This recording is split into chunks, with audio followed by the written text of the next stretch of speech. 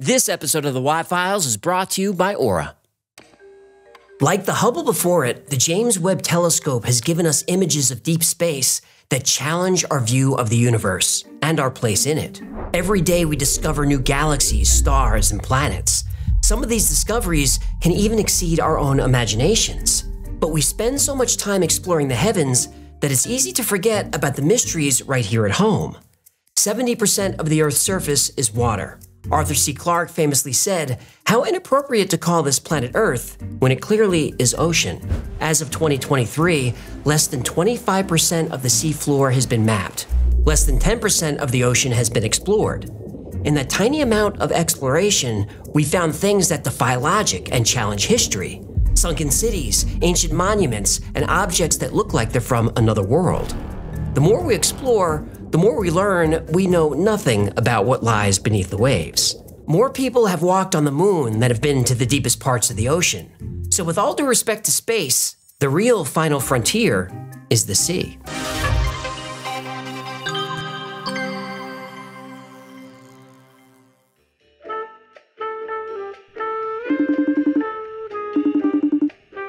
Can I help you? Yes, this is Carlotta Vanderkamp with the Goldfish Hall of Fame. I need some information on hang on, let me check here. Mr. Hecklefish Moriarty. Well, I'm sorry, Miss Vanderkamp. Oh, Carlotta, please. Well, I'm sorry, Carlotta, but we don't give out employees' personal information. Employee? I was under the impression that Mr. Moriarty was more like a peer or a family member. Well, whatever your impression, we don't give out personal information. Crap. Thank you and have a wonderful day. Oh, thank goodness I've reached you, human. Person I never met before. I'm a Dr. Alfred Farthington III. I need to reach a Hecklefish Moriarty immediately. I'm afraid there's been a terrible accident. Really? What happened? A milk truck careened into his dear camel Gertie. It means lost control. I know what it means, Mr. Farthington. Dr. Farthington. Then you know how important it is for me to reach Mr. Moriarty immediately. Please give me his name, address, and email. Well, Gertie's fine. I'm looking at the cameras right now, and she's with her mother trying on my wife's shoes. I told her to cover the cameras before. Why are you calling me pretending to be someone else? You knew it was me? Yes, I knew it was you, Dr. Carlotta von whatever. Crap. I knew I should have used my Starsky wig. Are you sure that wig wasn't Hutch? It's Starsky. What do you want? Yeah, fine. This morning I was Googling myself, and my personal information is all over the internet. We've clearly got a security leak. You're the only one who knows all this stuff, so you must have spilled the beans. Whoa. What makes you think I'm the security leak? Well, I already waterboarded the beavers, but they didn't seem to mind it. Beavers live in water, you know. I didn't call you for your beaver expertise. I gotta find our security leak. There is a traitor in our midst. Hang on. Didn't you order high heels for Gertie online? Well, yeah, but the guy on the phone told me they don't share personal information. Look, just sign up for Aura. Aura? Oh, is that today's sponsor? Why, yes, it is. Aura can identify data brokers selling your info to spammers and robocallers. And Aura can submit opt-out requests on your behalf. And Aura does a lot more than protect you from data brokers. You can set up antivirus, VPN, parental controls, password management, and identity theft insurance. All from one easy app at one affordable price. Well, that sounds good, but I'm a little busy helping Gertie and her mother try on all these shoes. Oy vey, I've never seen so many camel toes in one place. Well, you can either let people continue to exploit and profit off your private information, or you can go to aura.com/yfiles to start your 2-week free trial, or just click the link in the description. Aura.com/yfiles, got it. I'll do it in just a minute. Today, Gertie wants to roleplay a fairy tale. Oh boy. Yeah, we're doing Cinder Camel and the Handsome Fish. I already got the evil stepmother. Take it easy, Ma. It's just a game. Hey, does your wife have anything in a size 52? She doesn't. Crap, fine. Change your plans, honey. Today we'll play Goldie Camel and the Three Beavers. Yeah, I'd rather you didn't... Look, that's enough chit-chat. I gotta go look up the recipe for porridge.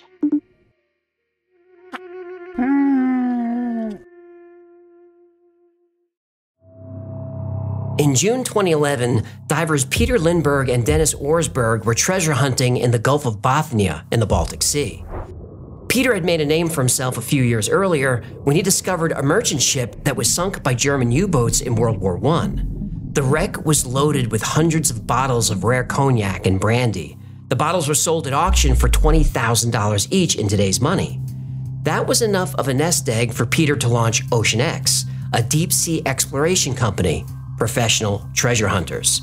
Peter and Dennis knew the ocean floor beneath the busy shipping lanes of the Baltic were loaded with prizes. To this day, 2 or 3 dozen ships go missing every year.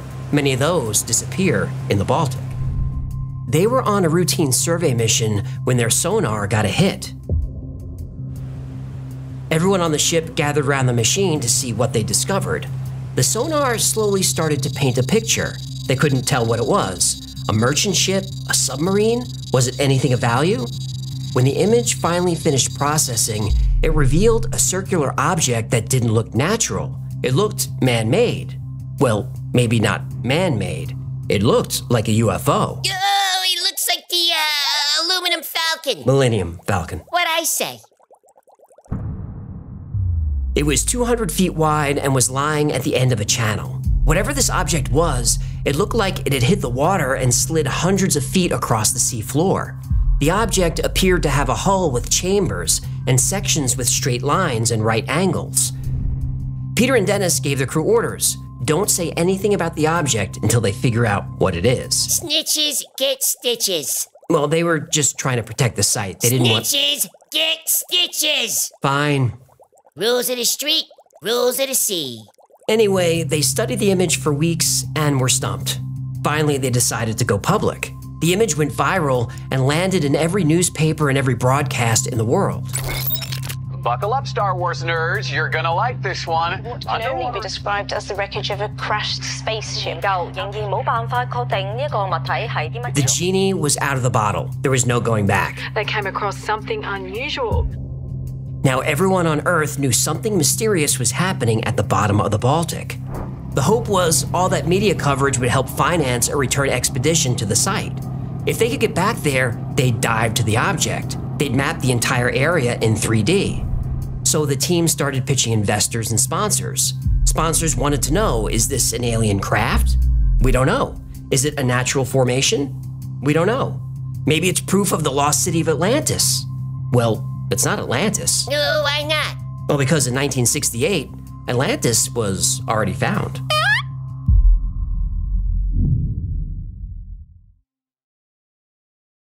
In June 1938, Edgar Cayce lay back on his couch and closed his eyes. After a few minutes of deep breathing, he started mumbling, then forming full sentences. He was in a trance. Edgar Cayce was called the Sleeping Prophet because this was his process. He went into a deep state of relaxation like sleep and had visions of the past, present, and future. Cayce gave thousands of readings where he predicted future events, and many of these came true. He predicted the stock market crash of 1929. He predicted the discovery of the Dead Sea Scrolls. He saw the rise and fall of Adolf Hitler. He predicted laser technology before anyone knew what that was. During this particular reading in 1938, Cayce was interested in the ocean, specifically the lost city of Atlantis. Atlantis was made famous by Plato, who described the island nation in his works Timaeus and Critias. Plato described Atlantis as a powerful island nation with advanced technology. Then there was a cataclysm. Volcanoes, tsunamis, and a global flood destroyed Atlantis. It's been lying at the bottom of the ocean somewhere ever since. Officially, the story of Atlantis is considered an allegory, Plato's warning about the hubris of powerful nations. However, many people believe that Atlantis was a real place. Plato said he heard the story from his grandfather, who had heard it from the Athenian statesman Solon. Solon learned of Atlantis from an Egyptian priest who said Atlantis was destroyed 9,000 years before. That timeline lines up nicely with the global flood at the end of the Younger Dryas, about 13,000 years ago. During Edgar Cayce's psychic reading, he confirmed that Atlantis was a real place. He said it was a large island nation in the Bahamas. He predicted that evidence of Atlantis would be found there. Specifically, He said evidence of Atlantis would be found in the area of Bimini in the Bahamas in 1968. 30 years later, in 1968, divers were exploring the area of Bimini when they saw something on the ocean floor that stood out from the surrounding landscape. It was a series of monoliths, giant stone blocks arranged in a line. Each block was a rectangular piece of limestone about 13 feet long, 3 feet high, and 9 feet across, and each weighing several tons. The line of stones looked like a wall, or more like a road. Bimini Road extends for half a mile. During the last ice age, the Earth's sea level was 300 feet lower. The islands of the Bahamas were one very large island, and Bimini Road would have run right through the middle of it. If you look at ancient maps like the Piri-Reis map, you can see the Bahamas not depicted as a bunch of small islands. It's shown as a single large island. And running right through the middle, something that looks just like Bimini Road. Bimini Road has spawned all kinds of theories, especially since it's connected to an Edgar Cayce prediction that came true. Some say this was Atlantis, and Bimini Road is a remnant of the city's ancient harbor. This also shows that Atlanteans had advanced construction technology, just like Plato said. Other psychics say Bimini Road emits an unusual energy that produces visions and healing powers. I can't confirm that, but Edgar Cayce did. Ufologists think Bimini Road might have been a landing zone for spacecraft, or possibly a portal to a different dimension. This portal, they say, still opens and closes on a regular basis. In 1997, deep-sea engineer Joseph Mason was diving Bimini when he saw a large square door open on the side of a stone block. The door led to an underground passage, but his compass started failing and the corridor disappeared. There have been strange electromagnetic readings above Bimini, sometimes causing instruments to go crazy. Is this evidence of portals, or maybe something else? Remember, Bimini Road is in the Bermuda Triangle. In the 1970s, divers claimed to have seen more stones aligned into more roads, but those structures have since vanished. There's still no consensus about what Bimini Road is. If it's a natural formation, it's unlike anything ever discovered. But while skeptics and believers debated Bimini Road, the Ocean X team was out raising money, trying to finance another trip to the UFO, the Baltic Sea Anomaly. It took a year, but they raised the money. So now it's time we go back to the Baltic.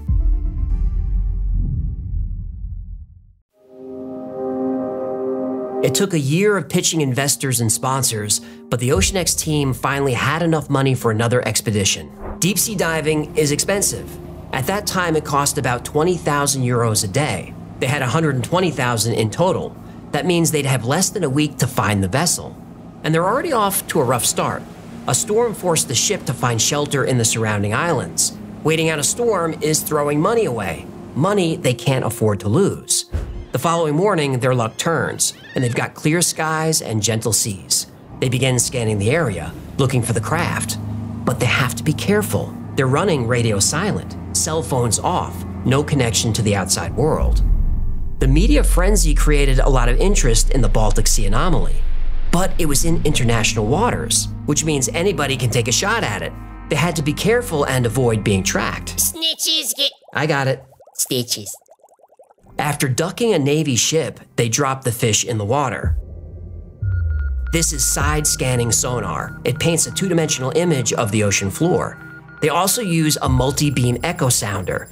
This emits sound waves that create a three-dimensional image of the seabed. But then they hit another snag. They lost their sonar. Something was interfering with the equipment. Yeah, UFO jamming their stuff? That's a theory. They dropped an ROV in the water to try and track their gear. An ROV is a remotely operated underwater vehicle. Basically, it's a small submarine with a camera and a grabbing arm. Somehow, they find the sonar cable and they repair it. But this costs them a lot of time and morale is low. 48 hours later, they find the object. It's 300 feet down. That's deep and dangerous. So the ROV goes first, and they get the first close-up images of the anomaly.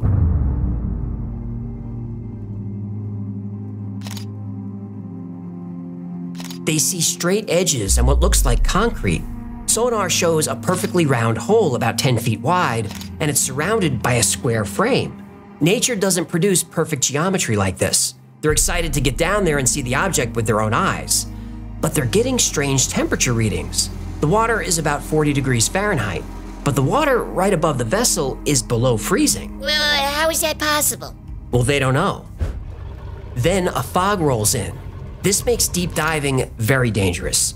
They get the feeling that something wants to keep them away. Still, they decide to dive. After descending 300 feet down, they arrive at the object. It feels like concrete. They touch it and the material turns black. They want to get in a few more dives but are out of time and money. Diving 300 feet means you need to take about 90 minutes to return to the surface. You have to ascend slowly to give your body time to readjust to the pressure. Return to the surface too fast and you can rupture a lung or worse. They have to turn back, and they have another problem. Their 3D scan is incomplete, and there's nothing they can do about it. Oh no. But they brought hammers and chisels on their dive. They managed to chip off pieces of the object. So they return to port and send the samples to a lab, hoping someone can tell them, what the hell is this thing?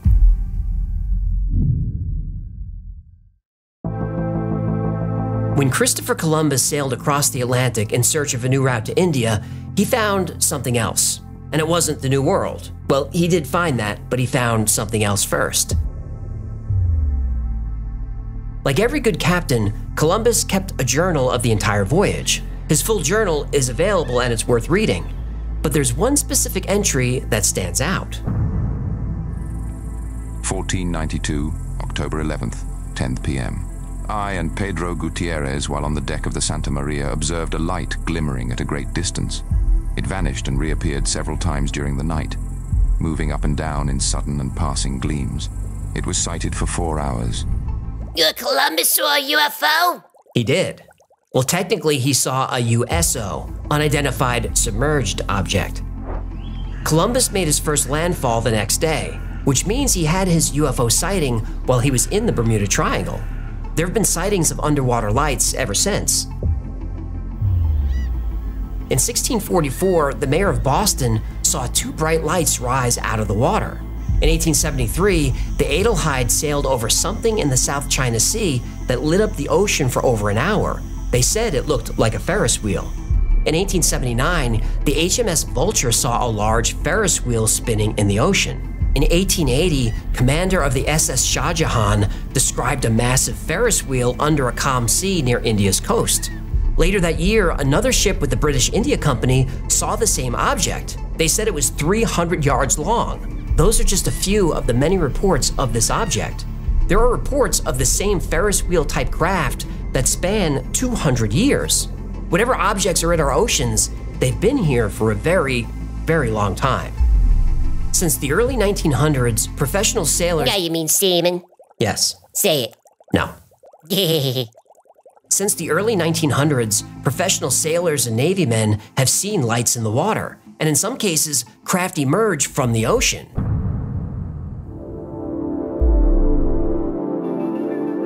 AWTEC is the Atlantic Undersea Test and Evaluation Center.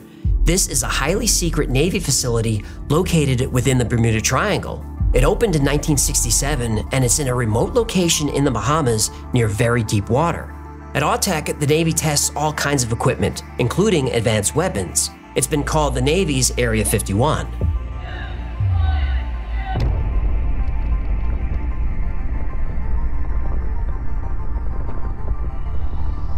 Former employees of AWTEC base have reported mile-wide craft silently emerging from the sea. They create no sound. They make no waves or splash when going in or out of the water.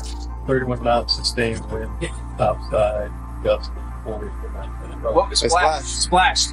Mark bearing and range. The USOs are strange enough, but the fact that they don't disturb the water is mind-boggling. No scientist has come up with an explanation for this.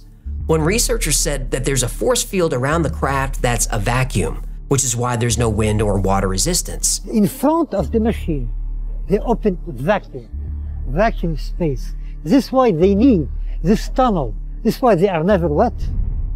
Now, I don't think that works. A vacuum flying through the clouds or into water would still disrupt it. The only thing that makes sense to me, which makes no sense at all, is that UAPs are somehow interdimensional. I don't know what that is. That is some weird So they exist in our universe, but they can pass through solid objects as if their physical matter is out of phase with ours. But we do, allegedly, have recovered craft. These are objects we can touch. So maybe this phase shift only happens when the engines are running. Or maybe anti-gravity technology makes a craft impervious to air and water friction. I really don't know. But there are more and more videos out there of UFOs shooting into and out of the water without disturbing a drop. This is clearly an important piece of their technology. If what we are witnessing is a true transmedium vehicle, a vehicle that can penetrate that barrier between air and sea or air and space without destruction, then we're looking at a propulsion system that is so far advanced, it's beyond next generation technology. So we're probably looking at, and what it is theorized is we're looking at, is a gravitational propulsion system, a non-reactionary propulsion system. In the late 1980s, Gulf Breeze, Florida, not far from the secret Navy facility, made global headlines. Local resident Ed Walters photographed a glowing acorn-shaped craft hovering above his neighborhood. His images triggered a wave of UFO sightings in the area, with hundreds of witnesses reporting similar encounters. Skeptics accused Walters of hoaxing the photos via double exposure, but analysis showed no sign of manipulation, only an ominous, unidentified object. Walter's photos are still some of the most compelling I've ever seen. This thing is real. It can't be no balloon. It's no balloon, man. No balloon. That is real. That's a real thing, dude. It is the real thing. Where the hell did it go? Gone, man. Gone. The Earth is covered by so much water, and so much of it is unexplored, that it seems obvious that aliens, or whoever is controlling these craft, would use the ocean as a way to stay hidden. In fact, there's a researcher who says there's a whole network of tunnels running under the ocean floor. These tunnels connect to large alien bases, and the locations of those bases are not going to surprise you.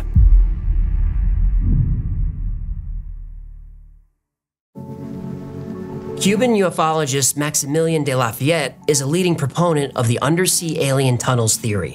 He gets his information from sources in the military and NASA. He claims there's a vast network of tunnels beneath the seabed. UAPs use these to move quickly from one part of the Earth to the other. Within this tunnel network are hubs which contain large bases, 12 bases to be exact, and they're all over the world: South America, Russia, Japan, and there are bases in places you'd expect. Like several in the Bermuda Triangle, there's a base in the Baltic Sea. Near the aluminum falcon. Yes, there. And there's a major base in Alaska. Mount Hayes. Yes, under Mount Hayes. Remember we covered Joseph McMoneagle in the episode about Project 8200? That was the secret CIA program that used psychic spies to remote view locations around the world. Joe and other psychics saw alien bases in Mount Hayes and other mountains. They also saw a lot of alien activity underwater. Joe specifically said that USOs were very busy around the US Navy's base in the Bahamas. I've remote viewed for every major intelligence agency in America. I did see some USOs that were operating within the vicinity of Autek. After researching this topic, it's obvious we need a full episode on alien underwater bases. So if you want to see that, let me know. There's so much more to cover. All right, last thing on this. A few months ago on the After Files, I covered a fascinating 4chan post. 4chan. I know, 4chan is 4chan. But this person, who claimed to be a former contractor for the Department of Defense, was very believable. He says there's a large alien base underwater in the Bermuda Triangle. The reason planes and boats disappear is because they get too close to the base. In fact, he says the Navy knows where this base is, and they specifically avoid it. The alien base can move. The Navy sees them move, and they set up a new no-go zone. He said that one plane strayed too close and disintegrated into dust. But here are the bullet points. The US military believes the base has been there for a long time. At first they thought a few hundred years, but now they believe the base goes back to at least 4000 BC. It might even be older, though he says there's an internal debate on this. So what the hell is it? Well, the base is a huge construction facility used to develop and deploy UFOs. They're here for research and resources.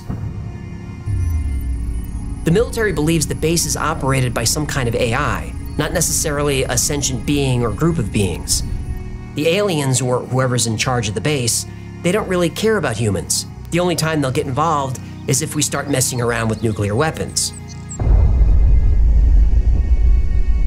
And we've seen UFOs appear on film of nuclear tests in the past. There's even that story of something shutting down a US nuclear missile facility. Here's how the base works. It decides it wants to survey some area of the Earth. Then, using raw materials within the base, a craft is constructed specifically for that purpose. The craft is built around whatever equipment is needed. If the base is going on a survey mission, it creates the necessary scanning gear. That package is then wrapped in a vehicle. The vehicle is deployed from the ocean. It goes on its mission, it gathers data, then the craft returns to the base, and the whole thing is broken back down again into raw materials. It's nice they recycle. Well, it's their planet. So no aliens? Just spaceships that don't go to space? Nope, there are aliens. Yes, fin bump. No, thank you. Come on, fin bump for aliens. There you go. And the ships do go to space, but rarely. They're here for Earth and a little bit of the moon. Again, different episode. Anyway, this whistleblower claims that the aliens are the Greys, and they're not fully sentient. The government believes they're drones or possibly even clones. They're grown as needed for mission support, just like the UFOs are built to be mission specific. Now that I think of it, we could do a whole episode just on this post. YouTube won't let me link to 4chan. Smart. But let me know if you want to see a full episode on all the details. He has a lot more to say. He talks about the materials they use to build, the power sources, different technologies that we've reverse engineered, lots of stuff. A lot of what he says is corroborated by other whistleblowers like Bob Lazar and even David Grush. Now, it could all be a hoax, but hoax or not, it's a really fun read. And speaking of hoaxes, we have to finish our story about the Baltic Sea anomaly. Oh no.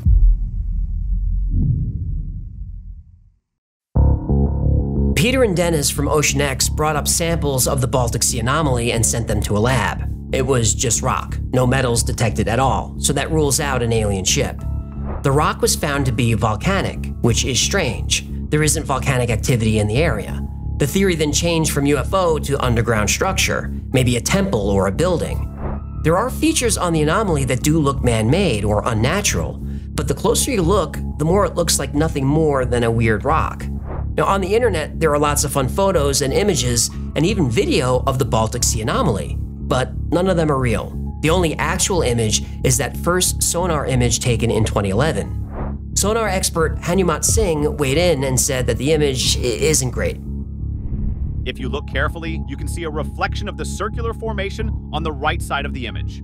Since side-scan sonar is taken with two instruments that bounce acoustic waves in opposite directions from the boat, a feature on one side shouldn't affect the image on the other side. He says the reflections are caused by electrical crosstalk. This means the sonar wasn't wired properly. Singh calls this strike one, and he has more to say. The black horizontal lines going through the image show that sonar signals are dropping out. That is, the instruments aren't detecting them, further calling the measurements into question. A clean, properly wired sonar wouldn't have those lines. We'd have a clean image. That's not the case with the Baltic Sea anomaly. Singh calls this strike two. Finally, the edges of the image, just beyond the circular formation, are gray, meaning the sonar couldn't tell what was there. That shows the sonar isn't calibrated well enough to trust. That's strike three. The Ocean X team has been attacked and accused of hoaxing the whole thing. It was suspicious that when they went back the following year, they had equipment failure. Remember, they lost their sonar, and their 3D imaging was incomplete. Skeptics say this is too convenient, and people started calling it a scam. Now, Peter and Dennis spent a lot of time trying to raise money to go back, but they couldn't find the support. They blame the media for this. I agree. Blame the media. You don't even know what the media did. Oh, let me guess. They jumped to conclusions without checking the facts? Okay, so you do know what the media did. Not my first rodeo, Chief. After it was discovered that there was no metal, the media went hard on the OceanX team. They called it a scam. Every time the team pitched investors, they were turned down. Nobody wanted to sponsor a potential hoax. Peter has distanced himself from the whole thing. He was tired of being called a con man. Now, in defense of the guys, they did go back to the site a few years ago with an ROV, and there's more footage of it. They claim they found possible writing or hieroglyphics on the side of one of the stones. And it could be, it's too hard to tell. As of 2020, experts believe the Baltic Sea anomaly is a piece of volcanic rock that was pushed in place by a glacier. That's why there's a channel behind it. Now, everyone admits it does look strange. It doesn't look natural. But until a serious, well-funded dive team goes down there and spends a lot of time studying it, we'll never know. Dennis posted on his YouTube page just a few weeks ago that he's had a rough year with this and other projects. He had a Russian shipwreck dive scheduled, but the war derailed his plans, and he still can't find financial support to go back to the Baltic Sea object. He thinks this is a shame and a waste, and I don't disagree. Unfortunately, investors want a return on their money. The Baltic Sea anomaly doesn't have a financial upside. Yeah, unless it's one of the greatest discoveries in history. Well, it may be a great discovery, but there's no profit in it, so there's no support. That's why nobody's gone back to the moon. No profit. Nobody ever went to the moon. Look, I don't want to get Nobody ever went to the moon, and I'm not going to tell you again. Promise? Don't make me fin slap you. As for Bimini Road, the mainstream view is it's a natural formation. It's just beach rock that happened to arrange itself in that way. In a perfect line, half a mile long. Oh, that's the mainstream view. The mainstream is full of shit. Watch your mouth. But you're right. The mainstream is often wrong. The Bimini Road looks man-made to me. Unfortunately, there's no way to date the rock, so we don't know how long it's been down there. Whether it's connected to Atlantis or not, nobody knows. There are no other objects or structures in the area, at least none confirmed. Now, there is that sunken city off the coast of Cuba that could be thousands of years old. And if the sea level was 300 feet lower, that whole area could have held a huge civilization. But again, no solid evidence, only speculation. I love speculation. I know you do. It's a living. The last thing we covered are underwater bases and the USOs. No, don't debunk those. I can't. Oh, thank goodness. We lose subscribers when you do that. Now, we can and should be skeptical about posts on 4chan and Reddit. They make for good reading, but that's not evidence. But we have plenty of statements from witnesses who've seen objects going in and out of the water. And by now, we've all seen footage of UFOs flying over and into the ocean. Now, there isn't a lot of physical evidence of actual underwater bases, but just a few months ago, an interesting image hit the news. It's an underwater scan near Catalina Island off the coast of California. Tim Gallaudet, a former admiral who is one of the Navy's top oceanography experts, says this scan is worth investigating. Now, this is an admiral, not just a sailor. Seaman. Stop it. The admiral saw the image and says there's no natural explanation for it, and it could be an entrance to an underwater or underground base. I think it's about time that we do disclose that we are in contact with non-human intelligence. That's what needs to be put out there in the public. Catalina has been a UFO hotspot for years. That's where the USS Nimitz was in 2004 when a pilot chased a UFO for miles. We've all seen this footage. The admiral says there's a lack of scientific curiosity from the military when it comes to UFOs. And he's right. Congress just passed a defense bill that includes language that gives the American people full transparency and access to the government's information on UFOs. Now, you already knew this. The news called it the UAP Disclosure Bill. But did you know that the Pentagon stripped all the language regarding disclosure from the bill? Now, as always, they can remove anything regarding UFOs if the information is considered a matter of national security. So, that could be anything. Anything. The Department of Defense can hide, cover up, redact, classify, or even destroy any evidence of UFOs they want, anytime they want. No! Yep. Tim Burchett, a Republican congressman from Tennessee, wrote the disclosure amendment. He said, and I quote, "We got ripped off. We got completely hosed. They stripped out every part." Burchett's a Republican, so it was Democrats that hosed us, right? Nope, it was Republicans. Oh, so Republicans are the problem, right? Nope, our Democrat Senate and Democrat President signed it. Uniparty. Uniparty. People ask me all the time about disclosure. Are we close? Are they finally going to tell us? And they hate it when I tell them, no, they're not. Congressman Burchett and Admiral Gallaudet are right. The Pentagon, the military intelligence complex, the shadow government, whatever you want to call it, they're not curious about UFOs. They're not curious about what they are. They're not curious about why they're here. They're not curious at all. I think the reason for this lack of curiosity is clear. Why be curious about something you already know?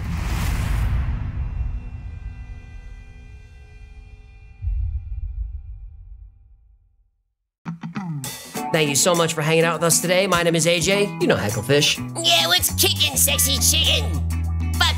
This has been the Y-Files. If you had fun or learned anything, do him a favor, like, subscribe, comment, share. That stuff really makes his fins wiggle. Like most topics we cover here, today's was recommended by you. So if there's a story you'd like to see or learn more about, go to theyfiles.com/tips. And remember, the Y-Files is also a podcast. Twice a week, sometimes more, I post deep dives into the stories we cover here on the channel. I also post episodes that wouldn't be allowed on the channel. It's called the Y-Files Operation Podcast, and it's available everywhere you get your podcasts. Now, if you want more Y-Files in your life, because we all need that, check out our Discord. There are thousands of people on there 24/7, sometimes longer, and they're into the same weird stuff we are. It's a great community, it's a lot of fun, and it's free to join. Now, if you want to know what's going on with the channel, go to theyfiles.com/cal. That's our production calendar. There you'll see our podcasts, our live streams, and what episodes are coming your way. And special thanks to our patron who make it all possible. Every episode of the Y-Files is dedicated to our Patreon members. Without you guys, there would be no channel. I don't deserve your support, but I am grateful for it. Now, if you'd like to support the channel, become a member on Patreon. For as little as $3 a month, you get access to perks like the videos early with no commercials. You get access to merch only available to members. Plus, you get 2 private live streams every week just for you. My camera's on, your camera's on. We see each other's faces. Our mouth holes work together, mano a mano, officio.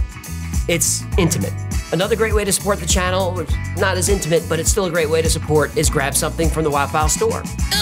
Now it's time for me to plug this stuff. Grab a heck of a t-shirt or a fishable coffee mug and put a drink in there and have a delicious beverage while you're wearing a hoodie with my Hecklefish face on it, while you're squeezing one of these Hecklefish squeezy animal fish toy, target fish toys, while you're playing a game of Go Hecklefish card games. And that's gonna do it. Until next time, be safe, be kind, and know that you are appreciated.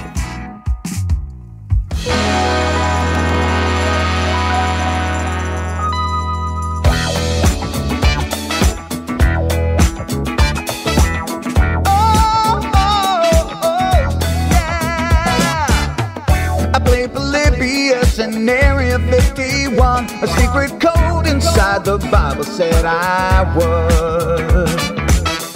I love my UFOs and paranormal fun, as well as music, so I'm singing it like I should. But then another conspiracy theory becomes the truth, my friends, and it never ends. No, it never ends.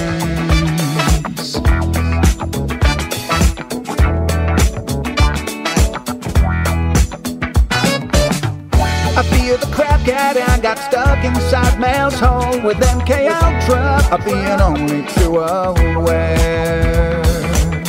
Did Stanley Kubrick fake the moon landing alone on a film set, or were the shadow people there? The Roswell aliens just fought the smiling man, I'm told, and his name was Cold. And I can't believe I'm dancing with the fish. Hecklefish on Thursday nights with AJ2, and the Wi-Fi's helping me all through the night. All I ever wanted was to just hear the truth, so the Wi-Fi's on repeat all through the night.